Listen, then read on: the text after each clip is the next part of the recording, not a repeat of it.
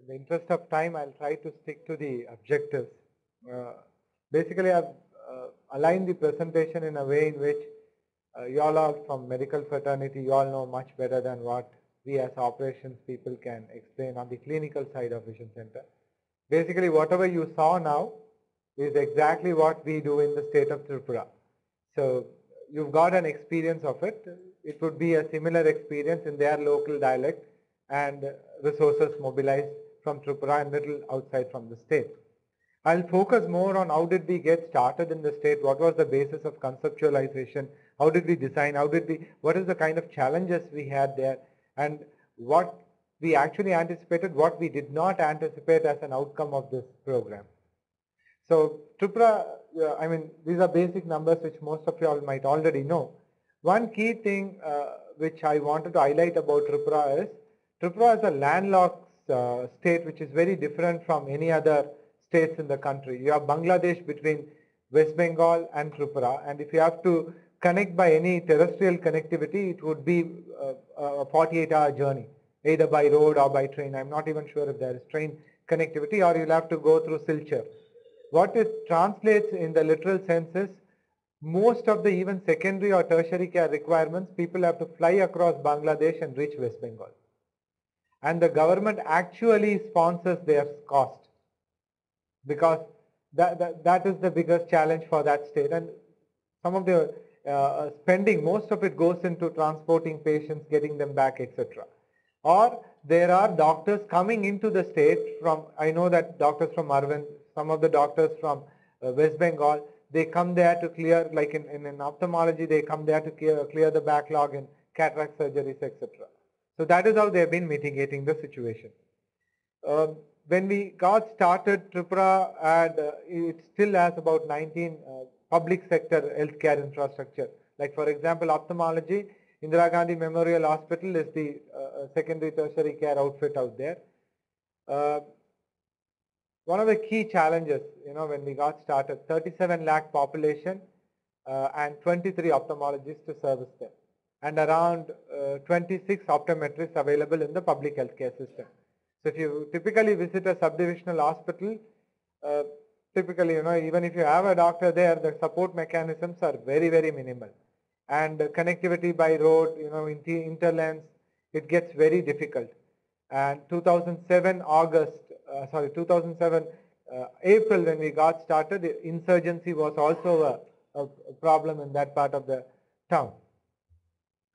So whatever I explained, basically, today the state has only about 19 ophthalmologists. So out of the 23, I remember when we got started, one doctor and he moved to the east for various reasons known to him.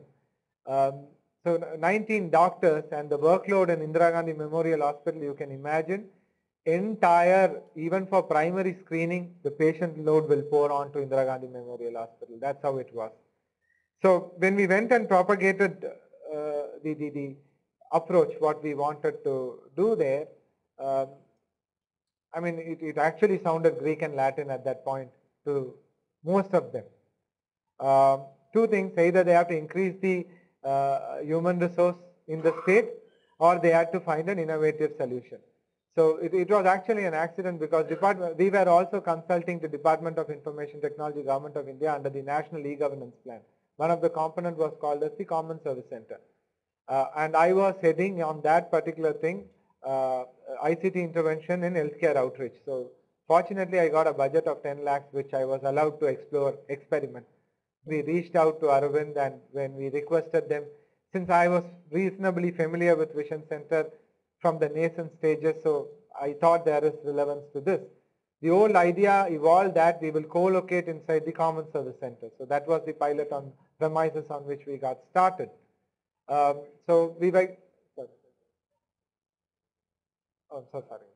Common Service Center is part of the National E-Governance Plan, where Department of Information Technology had budgeted almost 23,000 crores. It has three components. One is the statewide area network, which most of the states today have rolled out, and the state data center, where you can run multiple services, including your telemedicine or electronic medical record under a central repository. And Common Service Center was framed under a public-private partnership model where every 6 villages in the country will have an information center, technology-enabled communication center which will focus on health, education, e-governance, veterinary science, agriculture, electronic business. Yes, there are mixed outcomes of the Common Service Center, which I'm not getting into details of it. But on the healthcare front, we decided we'll work in Tripura, and Aravind, with due regards to this place, this is where all of us learned, due respect to this entity here, without which none of us would have learned. When we went and told this to the government, they said, okay, fine, you are allowed to experiment since you are bringing in the money. So based on milestones, they assured us that we may internalize or we may not internalize. So that is what we did. So the premises on which we started was lack of qualified medical doctors, functional access points for patients, accountability of patients identified, a structured escalation of patients to tertiary care support, which means we actually aimed at reducing the patient load at Agartala. Reduce cost of servicing rural patients, and for patients reduce the cost of accessing. Tripura is the only communist state in the country today, and the government is serving the second term.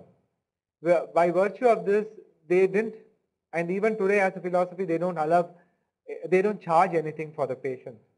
So that I see personally as a challenge for sustainability reasons, but they have reasonably taken it very seriously and they are moving forward. So these were the key stakeholders in the program. One was the National Rural Health Mission, the NPCB, which falls under that, and Government of Tripura, knowledge partners, Aravind Eyecare System, Netra Nirmay Niketan, Ramakrishna Mission Hospital at Aldia, and ILFS as program managers on this, and some technology partners from whom we took the web-based video conferencing tool, etc. And the technology, the one good thing which came here, which we also consciously took up decision that we will use, not because we worked with Aravind, because there was choice of, deciding what software we would use, the application, the electronic medical record, and the integration software, etc., from imaging, etc. We decided that we will go with Aravind for one reason is their entire workflow process was already mapped because they were running vision centers here. So this gave me an advantage just to focus on, making the system understand the doctors to be trained on it, identifying the operational aspects, and just plug and play. Just buy these equipments, integrate, and put the solution together. So our focus went into human resource management mostly. So we did it in a 3-phased manner, which was pilot. So we did one center in Melagar. One interesting outcome which I think I should definitely share here is, honestly, I didn't know that we were deploying it in the Chief Minister's constituency. Immediately after we deployed, 5 or 6 months down the line, the elections came for the assembly elections.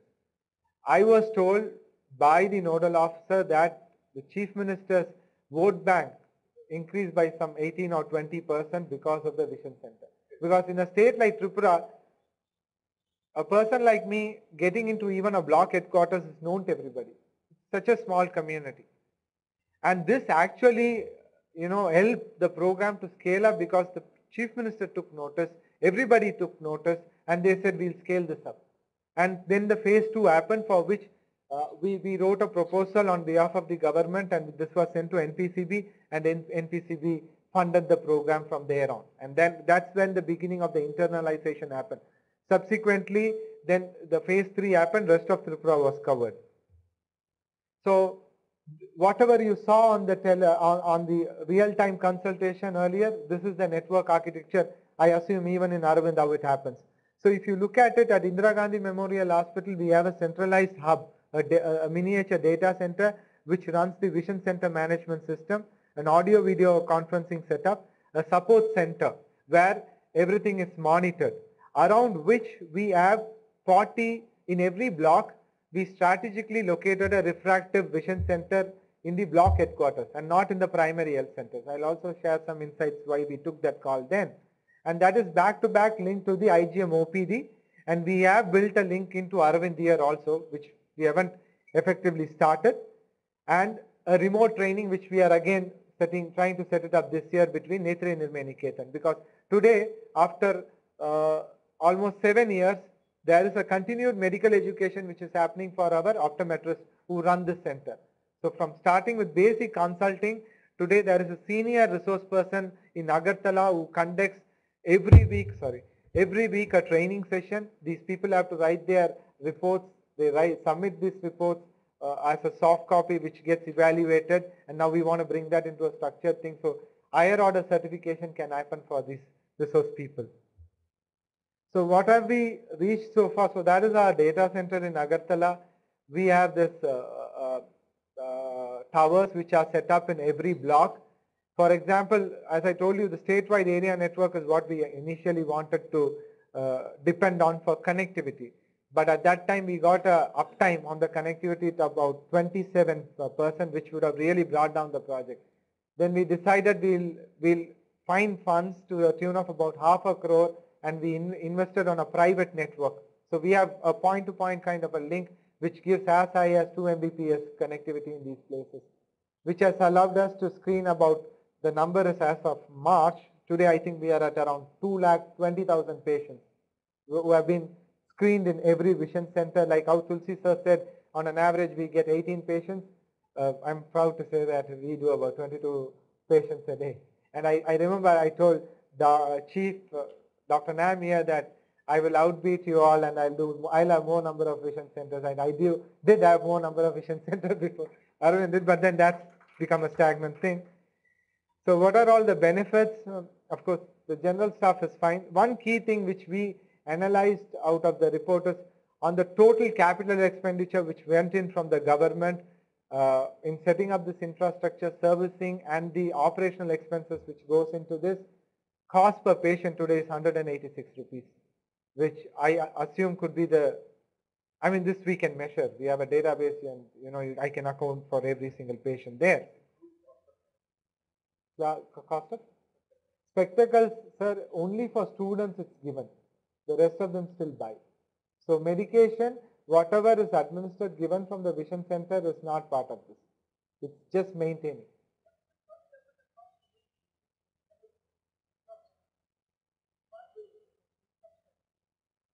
It turns around to be around 8 to 9 lakhs, but there are few things which I have to narrate, like it has to be a cluster. You can't start one vision center. Doesn't say that.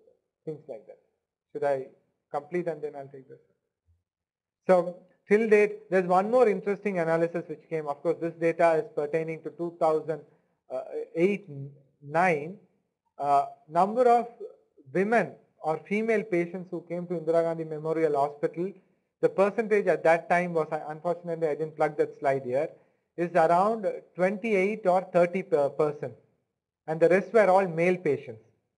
Whereas when we did the same year end, we did the analysis in our vision centers, it was 51% of female as patients, women as patients, and the rest were male. And I was given to understand in one of the Vision 2020 forum that globally women are prone to have more eye ailments and disease compared to men. I don't know if that data is correct, which proved it right in our case, which means why women did not access is because they didn't have access. They had access issues. They had issues because I remember when we deployed the first center, there were few places like Mungiai Kami where our team has to get into a convoy which starts at 10 in the morning, finish all their work, and we were not allowed to stay back, come back with the convoy by 4. And once I had a situation where a railway engineer was kidnapped and I was told one of them was shot. And that's the kind of, the terrain in which we deployed the project. So I can imagine that, ladies trying to access would have been a problem. But today it was much more safer. You can travel reasonably well. Similarly, caseload in Indira Gandhi Memorial Hospital reduced as we expected. And two things which I attribute to the success is, I think the doctors wanted to support the project because the caseload went down. And one interesting thing which we did, which was very different, of course the learning is from Aravind only. Most of the telemedicine projects in most of the other areas of healthcare is you have a separate full-fledged telemedicine consultation and things like that. And even it was very difficult for me to convince the state health department, they were willing to give me a large room with a nice, air condition, etc. Whereas we were insistent that we wanted to set it up in the OPD counter, and they have 6 OPD counters, in which 2 places we have the teleconsultation facility, where doctors are rotated, and on that particular day in this OPD counter they reduce the number of patients. So which means doctors don't differentiate between a regular consultation and a teleconsultation, which helped us to internalize. So one key learning is patient load reduced, so doctors wanted to support us more. And one another thing which we did is on the training front, in the pretext of technology training, we moved around 6 doctors to Aravind on a rotation basis over a 1.5 year period. Along with the technical training, we also gave a soft skill training, an attitudinal change training. And all our optometrists were trained in Maitre Nirmay Niketan for 3 months, where one of the key things which we taught them was proactive citizen approach. So today, if you access any of our vision centers in Tripura, our optometrists will step out and say, there are 3 patients, you may have to wait, please wait. These are things patients who have never experienced. Not that I'm saying healthcare facilities in the government system is, not proactive to patients. They are overloaded. So the doctor wants to move patients fast. So this is distributed, which allowed us to do this. So the review patients, we get about 15%. Number of glasses prescribed is so much. Cataract surgeries out of the entire patients who have identified were around 6,002. And today we also can align them, or not everybody has to immediately move in, so we know which batch these patients have to go. All that planning happens at the central level in Agartala. These are the kind of diseases which we are able to identify from our vision centers. 2 things which really moved me is, there was a baby whom I have seen with congenital cataract, and the mother had no idea that the child was not able to see. And these things, I'm sure, without the access created, there would have been a big problem. The second case was a patient who came to us complaining about diminished vision, and finally translated into a brain tumor case. And fairly by the time they were referred, it was mitigated and understood this could be the suspect. So finally, the key things is like, of course, technology customization, outreach to masses, information transaction efficiency, accountability, etc. All these are theoretical. I'll skip that. Now, I don't know if I can share this, but this is the inside story, what I think is the takeaway. Why did we managed to sustain the program and drag us? The nodal officer is the guru for all of us there. He did the key thing. Though he doesn't understand technology in great detail, he believed from the first milestone we achieved, and we showed him. And fortunately, he was not shifted out. As I told you, the government is serving the second year. So it makes a huge difference in that champion being there. Finally, it is still a champion model, because we've never been able to scale it up outside Tripura as of now. Yet, I believe that we can achieve, now that I've got the right audience, which is unbelievable if not for Sir Dr. Chakrapani there. I was very happy then he said, I'll get you the audience, and I didn't tell him that this is the right audience I've been wanting to share this learnings with. And the second thing is, though the government initially took time to ask for the accountability, from day one we were submitting the reports, the key challenges, the learnings, etc. And it was internalized till the level of the Chief Minister, because it was a small system and we were able to do it. And our project manager, as a blanket approval to access up till the level of CM to apprise him, because they wanted to keenly follow on this development. And an highly and motivated team which we had built. At every level, incentivization is a must. One, we gave them a training which none of these optometrists, most of them are from 23 optometrists who actually graduated in various colleges. They had an employment opportunity which they otherwise doesn't exist in the state. And 2, people who were available in states like West Bengal, Orissa found opportunity here.